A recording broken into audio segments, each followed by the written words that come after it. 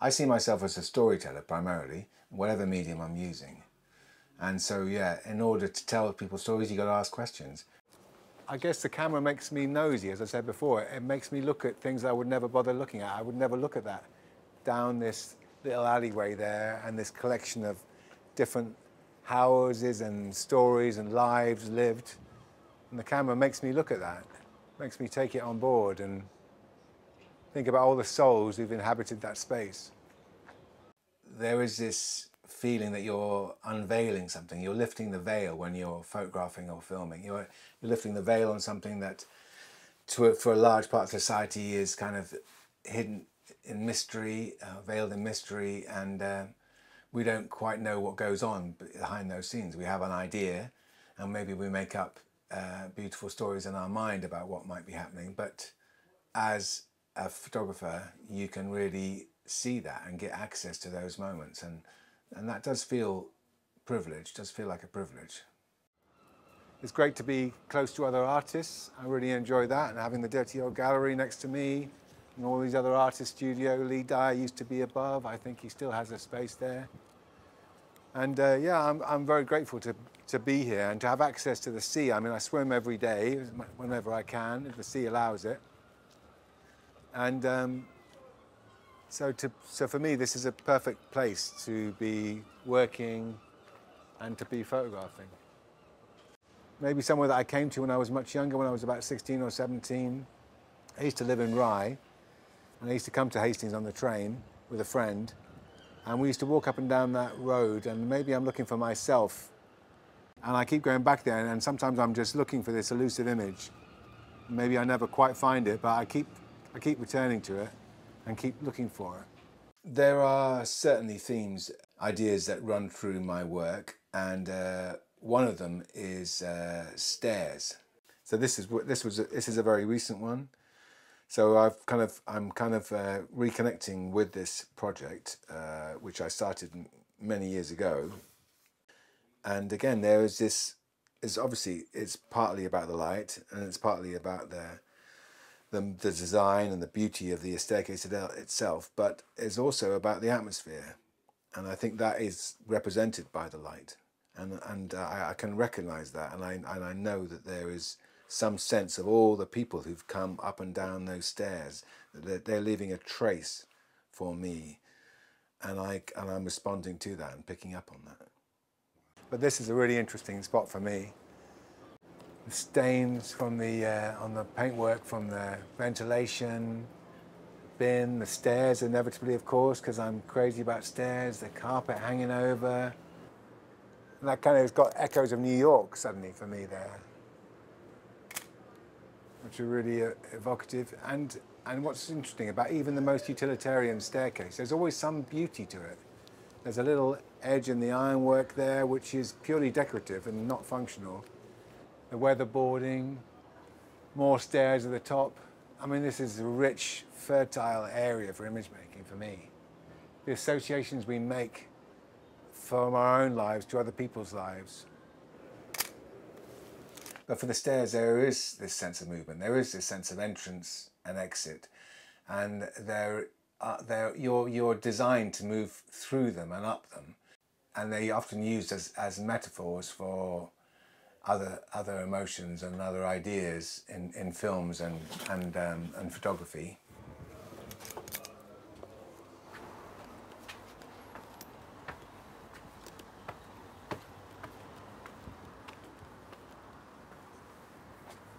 It's the most incredibly beautiful, amazing crescent.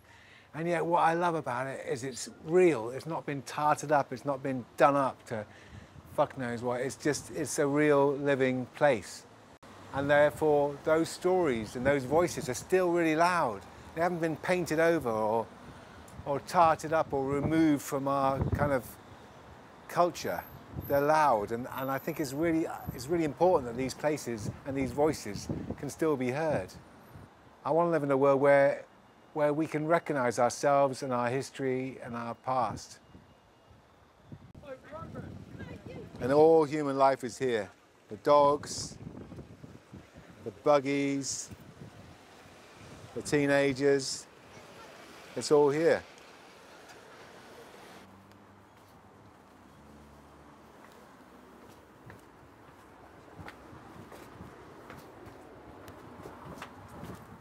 So this is what used to be this place, which was full of halls and mirrors and God knows what else. And these floors above here, the word "the," I think is great. Who knows how that might be used in a series. And hall of mirrors and all those kind of things. They were classic kind of seaside things. But to us coming from Rye, Hastings was such an exotic place. Got some nice reflections from people walking by here.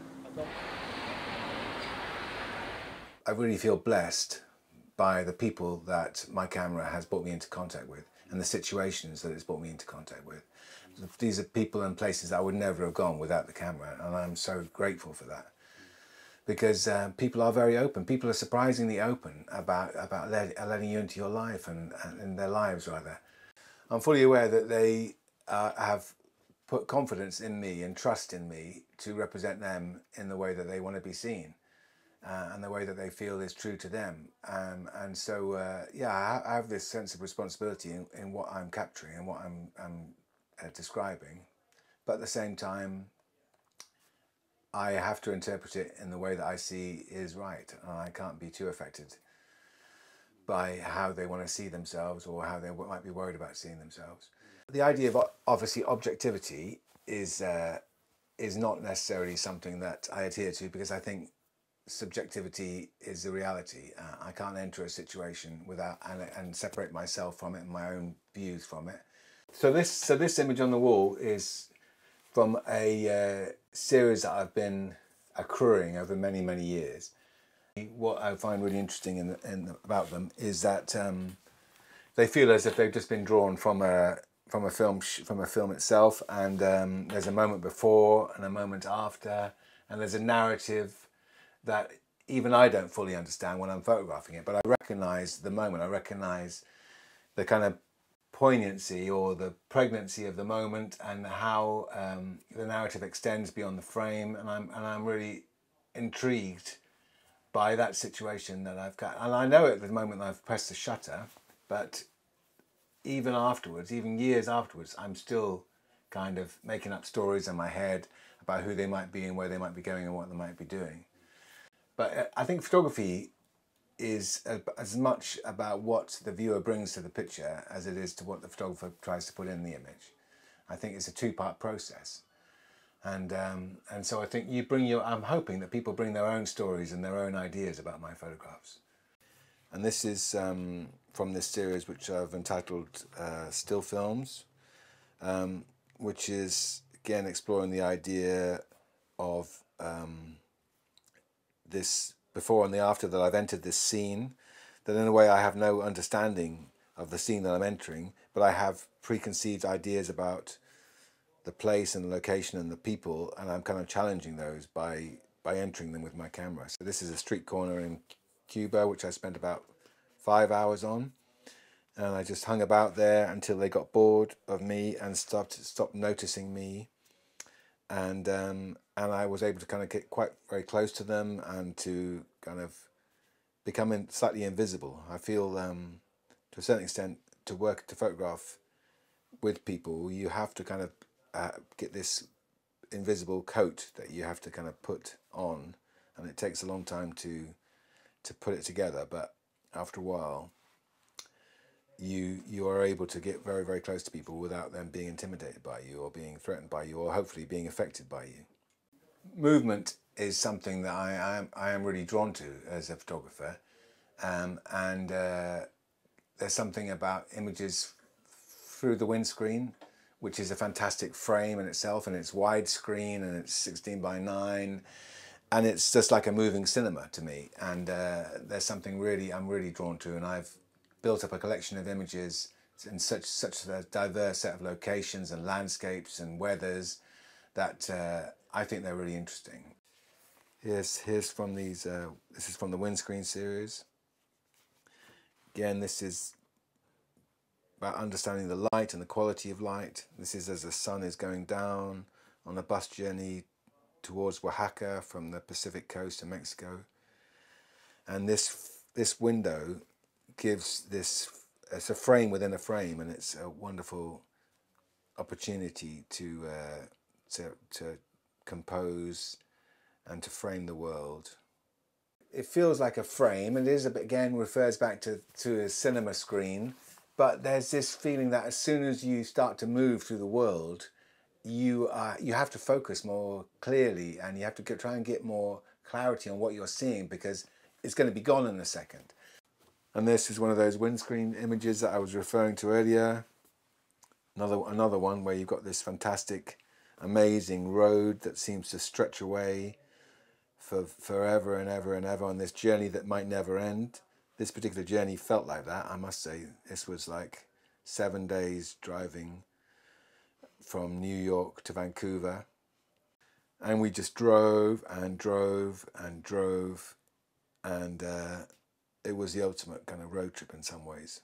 We came across some extraordinary things, but along the side of the road, but the road itself was the main character, the main part of the narrative.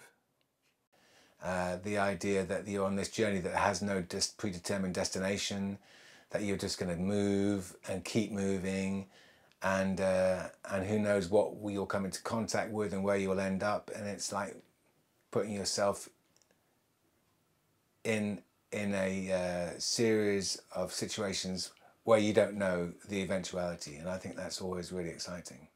As an image maker, light is something of an obsession for me, I think. I've spent my whole creative life trying to understand it, and trying to listen to its different voices and moods and emotions, and I will continue that journey, I'm sure, for my whole life, because it's always fascinated me. I think it's always fascinated me. The sun is setting in a street in Stone Town in Zanzibar, and this shadow is perfectly laid out in this shaft of light between the narrow streets, just catching the top of the parasol and the roof, and it's just capturing and giving detail to all these extraordinary things that we wouldn't normally observe. And then here, this is a kind of classic British flat light that has its own qualities and that has its own associations. Understanding that light has been the most wonderful, wonderful part of my creative journey, and recognizing its multiple voices, myriad voices, and rising to the challenge of trying to capture even just a fraction of that beauty that comes when the sun comes from behind a cloud, and it just catches and gives voice and contrast and tone and texture to every single thing around me. And it's almost deafening sometimes. Like I'm almost deafened by it, and my brain is trying to desperately get another bloody roll of film in the camera, and I'm rolling it on badly, and I just see something about that moment that is just extraordinary, and it's a wonderful, wonderful gift. Here, the light again. This is the vapor from the waterfall is just being lit up incredibly beautifully by this pool of sunshine reflecting off the water and bouncing around, and it was like this massive reflector, and it's kind of got a spiritual quality to it for me. Before you take the photograph, particularly if you have a limited amount of exposures, before you take the photograph, in your mind you kind of press it, you take the picture, you take the film to the darkroom, you process it, you contact it, you make a small print, then you make a big print, you put it in a frame and you put it on the wall above your fridge, and you say and you do all this in a fraction of a second to say yes or no before you even press the shutter. Do you know what I mean? But almost as soon as I put that camera to my eye, all that is stripped away, and all I'm seeing it in this tones of black and white, and it gives me a clarity and a kind of prism through which I can translate everything that I see in front of me. I love the challenge of working on location and creating images that look like they've been set up, playing with the scale and the perspective. But I'm always looking for stories and narratives, and I'm looking for, and sometimes those stories are conveyed just in a simple look or gesture, and I'm looking for connections and relations between people, and I'm making all kinds of stories up in my mind as I'm photographing. I'm making connections to people that may not even be there. Sometimes when I've travelled with my camera, I've been to places that I knew nothing about and was totally out of my depth and was like blown away by the uniqueness of it. But at other times, I'm also very much in this film of my own making, which is built on hundreds of years of movies and image making and potentially the work of other artists and photographers. And I guess I'm responding to that. But I'm also aware of my selection and cropping and framing. That I'm very much making my own film. I'm making my own stories, and I'm aware of that. And as I say, there would have been a time when that would have been seen as being not objective and too much of a viewpoint. But now, more and more, I realise that is what I'm really drawn to, and it's a much more honest and interesting way to create imagery. Sometimes I'm drawn entirely to people. I love their kind of problem solving of dealing with groups of people and sometimes large groups of people, and finding a moment within that kind of composition that makes sense of it all and gives everyone their space and their dignity and their beauty within the composition, and that's a real challenge that I enjoy. And I've always tried to use my camera in a very positive way, and I've always tried to show what I see as being the best of people in those situations. And I try and give people their dignity.